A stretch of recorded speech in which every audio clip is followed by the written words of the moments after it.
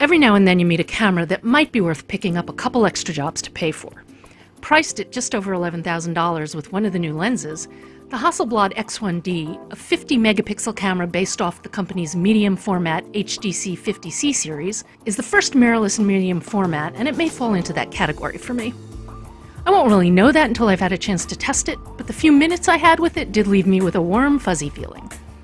It's seriously compact for a camera with such a large sensor, and certainly smaller than Leica's full-frame model, with a comfortable grip, excellent touchscreen, large electronic viewfinder, and a pretty well-designed dust and weather-sealed aluminum body.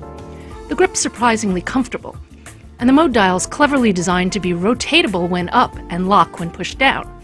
There's a quiet manual mode that suppresses the aperture noise by stopping it down. While most of the manual controls operate via the touchscreen, there are a few direct access buttons for sensitivity, white balance, and focus, plus front and back adjustment dials. The biggest question mark for me is the autofocus, which isn't as sprightly as I'm used to. The lens hunts a bit before locking. It's also pretty slow to start up, which is typical for medium format cameras.